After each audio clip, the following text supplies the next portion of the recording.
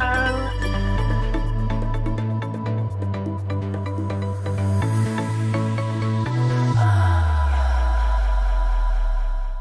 Since we recorded our timeline video, the AAMC has come out with a couple of updates we wanted to make everyone aware of. The first that we mentioned in passing is the new testing dates they have available, and that they've shortened the MCAT for that. So we'll link down below for more information regarding that.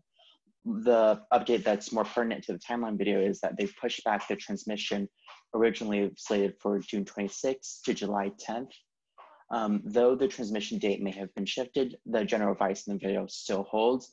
Submit your application when you feel confident that you've put everything together as best as you can, and aim for submitting definitely before the transmission date of July 10th. Obviously, any earlier is better, but you don't want to be compromising quality for a couple of days of speed that you might be getting. All right, back to the original video. So with this video in particular, I think that what Maya and I want to do is lay out kind of a rough calendar for how the process looks. As many of you will know, the AAMC AMCAS application will open in less than a month. And so what to be thinking about as one moves forward in preparing to apply and kind of what the process looks like. I know for me personally, I did not anticipate or realize how long the process would be and would feel. And so I think it's just good to be able to have a frame of reference or a space where you're a rough space to understand the kind of timeline trajectory of the process. Definitely. Yeah. So I guess to start off with, we wanted to talk a little bit about like how submission of applications works and the timeline with that, because I feel like a lot of times like the advice you hear from people is like apply early. And for me personally, I was like, but what does that mean? Like there's so many dates. So as Kenneth said, the AMCAS application will open in about a month. So it's going to open on May 4th. And as far as we've heard so far, just monitoring school communications, that's not going to be pushed back because of COVID. So basically when the application opens up, all that means is that you can go in and you can start filling out the information online, but you can't actually submit your application until May 28th. So you don't need to worry about, for example, having your application ready to go by May 4th. That's just really the first date when you can start filling in data if you want to on there. But most of the times, like you can just do your prompts on paper or whatever you want, since there's no real benefit to starting right on May 4th to write everything in. So at that point, at May 28th, you can start submitting. But then again, there's kind of another little block because applications won't be transmitted to schools until June 30th. So what happens after you submit your application is that it goes through this manual verification process by people who are basically hired just to do this. So they'll go through and they'll check all of your courses, make sure it matches your transcripts, calculate your science GPA and other things that kind of need some like human eyes on it. And then once that verification process is finished, they'll send applications off to schools as early as June 30th. So you really can submit any time within June and still be, you know, early or on time. But for me personally, one thing that I didn't realize is that depending on when you submit in June, that influences how quickly your application will get verified. So especially as you get into like the middle to the end of June, like everyone is often submitting at that time. So verification times can take like a week or 2 weeks. So you kind of just have that extra time that you're just waiting for your application to get verified. So I would say that the earliest you can have like what you feel really strongly about as a good application in June, the better. But honestly, even if you submit by like in the June 20s, which is like when I did, you'll still be fine. But there might be a little bit of a lag in when you get interview invites, nothing crazy, but you might notice a little bit. Yeah, I think that by end of June is a good hard deadline for yourself. I think that the only thing that I would add is to when the May 4th opens up, things that you could be filling out include grades, GPA, activities, any of the clerical things that don't require much forethought is something that I would recommend you just fill out straight away, because it's just going to be one less thing on your plate as you have juggling 3 different prompts to write for. So I think that just clearing that out of your way, one, it makes you feel productive. You got stuff done. You filled in some blanks, but also just peace of mind, and just allows you more space to think about the 30 prompts that you have to write to.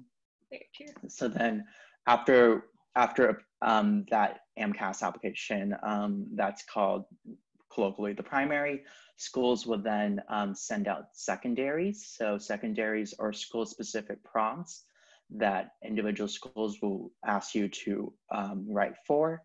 And there is some overlap between prompts, as you imagine, YMD, PhD.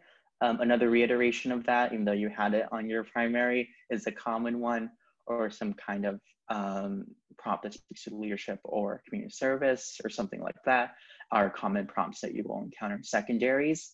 I know we're going to want to do some more videos, but the thing to be cognizant, or something you can do during this time, pre getting those secondaries, is you can actually look online for past prompts. Many of them are repeated, and you can start sketching out those, but I would suggest doing that after you've completed your 3 primary essays. Before that, I think those shouldn't be the major focus of this time. Definitely. Yeah, so most secondaries will just come to you automatically once schools receive your application. So I would say like by the beginning of July, you'll start to get those secondaries, so they do come fast. But also do know that like there may be some secondaries that you end up getting later. So certain schools will also screen for their secondaries, which basically means that they'll go through your application, whether that's like manually by people, or in some cases it's just like the GPA and MCAT cutoff. But based off of that, they'll decide whether or not to send you a secondary.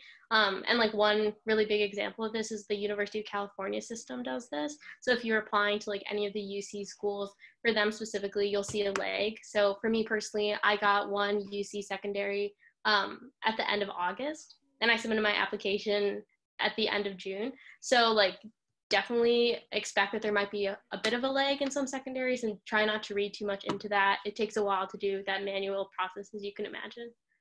And there's actually one school that you need to be proactive about your secondary, which I actually didn't know at the time. So University of Washington, UW, you actually go on their website and sign up for a secondary. So that's something that was not aware of, Yeah. but also can happen. So just be cognizant of whether or not, if you haven't seen any communication, just be cognizant and be aware if you're not getting any communication from a school that you thought you should be getting communication from. Just look on their website, and lo and behold, there it was. So it is a bit of a juggling task. Spreadsheets were helpful, at least on my end. I kept a spreadsheet, which I quickly deleted recently because I'm like over it, but during the time it was very helpful for me. And I think it's just good practice to be organized in general. So yeah, so after secondaries, which turnaround usually it's thought to be expected to be 2 weeks. Not that hard of a deadline, but just a good practice to be timely about these things. So interviews can roll in as early as March and can drag all the way till, when I say early as March, I mean early as August and drag all the way into March. So those can come in almost at any time. And so it's a long interview season. Things that you could be thinking about right now is where you're going to be located. If your airport is a hub for a particular airline, then maybe thinking about signing up for their mileage rewards program. So things like that, and you earn those points, get cheaper airfare. It does come out to be an expensive process. Oftentimes secondaries come with fees in addition to the fees you already paid when you first initially submit your AMCAS. So being aware of that so yeah, sign up for a credit card that gives you good points is kind of the takeaway from that one. Chase Sapphire Reserve seems to be, I actually don't even have it, so I actually don't know which one it is, but it's one of the Chase Sapphire Reserve Premium. They've added too many words to it, but that seems to be the general consensus of a good generic one to get. I ended up getting an Alaska one personally because I was based out of New York, and they were doing double mileage on transcontinental flights, so that worked out well for me. So just being something to think about, that it's on no one's radar when first embarking on this. Yes, definitely. Yeah, it's a really long interview season, and there's just going to be a lot of like travel and stuff like that. So like also something to think about at this time is like just letting people know who will be like expecting you to be present. So whether you're in a lab doing research, like make sure you've talked to your PI or your supervisor about that, and kind of just set expectations that like this is something that you're doing for your MD PhD admissions, and it's sometimes it's going to be unavoidable that you'll be away from lab. And same with your professors. If you're in school like I was, just talk to them. You might have to loop in, depending on your school, kind of your advisor, whether that's a pre-med advisor, an academic advisor, just to make sure that everyone knows that you're gone for a good reason. And so you don't have that extra stress hanging around in your head that, oh no, I'm leaving in 2 days and I also have a midterm and now what am I going to do? But also feel free to like use the weekend to also like visit friends you have in a city that you are interviewing at. I think that part of the process is exploring the areas that you might not have gone out to otherwise, or taking the opportunity to catch up with people or explore. So I think that's also an important part of the process that isn't formally part of the process. Yeah.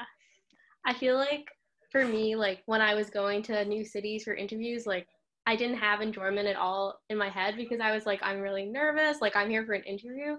But like in retrospect, like I really encourage you, if you can and you're able to put aside those nerves for a little bit, just like soak up this experience of like traveling and like meeting really cool professors, like really cool students, because it is kind of this like once in a lifetime opportunity, barring residency applications, where you get to like just travel and like kind of talk about your research in medicine, and like that's really cool too. Yeah, no, absolutely, totally agree. I remember being so nervous in my first interview. I can't tell you the sense of the program, the sense of the community, or anything from that first program because I was just so nervous. I think that once you get out of your system, you'll have a better appreciation of the program just by being less nervous and being more aware. Also, just the better sense of the environment generally around the program at the institution, at the specific locale where the institution is located. So yeah, for sure. Definitely to like stop and smell the roses kind of thing is really important. Yeah. And this kind of goes into revisits and decisions. Obvious disclaimer, we've had a unique revisit experience this time around, so we can't speak to the traditional revisit experience. But in general, I actually ended up writing a letter of intent to pen because I knew after my interview that that's where I wanted to go. So maybe Maya can talk more about what things were important for her going through this revisit process. Yeah. So around revisits and decisions, there's kind of 2 more dates to think about. So the first is April 15th, and that's coming up pretty soon. And that's basically the date where if you hold more than 3 acceptances, you have to drop down to 3 acceptances. And then April 30th is the day where you basically pick a school that, as of now, if nothing changed, you would go to. So depending on whether you pick plan to enroll, that basically says like, I plan to come here, but if I'm on a wait list, for example, and I get off, I may choose to go there instead. Or you can do commit to enroll, which basically means like it's binding. I'm definitely coming here. I'm withdrawing from all my wait lists. So when you're thinking about revisits, you'll see that there tends to be most revisits happening before that April 15th date. Not all schools, but a lot of them, just so that you kind of have that information going into when you drop down. But I would say that revisits, like, they're kind of like the best parts of interviews that we were just talking about. Again, I didn't necessarily get this experience because of COVID, but most of the times you'll get flown out. So even if a school didn't pay for your flights kind of for your interview, they'll almost definitely pay for your flight or your train ride or whatever to go to that school. And really it's just their time where it kind of switches and they're recruiting you. But more importantly, it's really a chance to kind of reevaluate the program without the stress of interview day. Now that you've gone through the cycle, you might have a better idea of what your research interests are. You can meet PIs if you didn't get to meet them the first time. You can get to know the students better. But I really think what revisits are most important for, specifically for MD PhD applicants, is getting to know the people who will probably join your cohort. Because for MD PhD, obviously it's a really long program. The people you start medical school with will have graduated by the time that you finish your MD PhD. So you really want to make sure that the people who are in your incoming cohort and even the older MD PhD students are people that you enjoy spending time with and you feel like you have a lot in common with, because they're going to become your support system and they're going to be kind of like some of the main people in your life for like this next almost 10 years. And I think it's really important to think about that.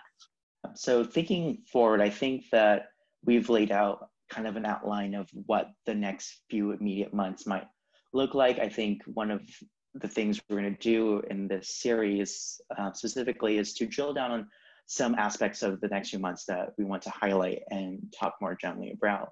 I think next we want to talk about, in the next video, assembling a school list, what kind of factors we want to be triangulating and thinking about when putting together a school list of where to apply to. And then moving down the line, we're going to be thinking about putting together the AMCAS application with those 3 essays. Kind of who are we asking letters of recs? Our letter of recs are one of the places where the MD versus the MD PhD path kind of diverges a bit. So I think we think it'd be good to spend some time articulating and fleshing that out a bit more. So those are the kind of videos that we hope to release within the next month or so in preparation for people to start working on their AMCAS application. Yes. So also we'll be posting this, and presumably if you're watching this, you've seen it posted on YouTube or some other type of forum. So like definitely feel free to comment or let us know. You can also tweet to us. We'll put our Twitter handles up here once we edit the video. But yeah, like let us know what's on your mind. Like if you have any questions, we have a lot of free time. So please. I'm so bored. So yeah, but definitely. And we enjoy talking about this. Like this is something that is near and dear to us. We've just gone through it. And it's just fun talking about this with people who are passionate and excited about what they want to do. And it's gonna be fun. Yeah, we're super excited. So come along.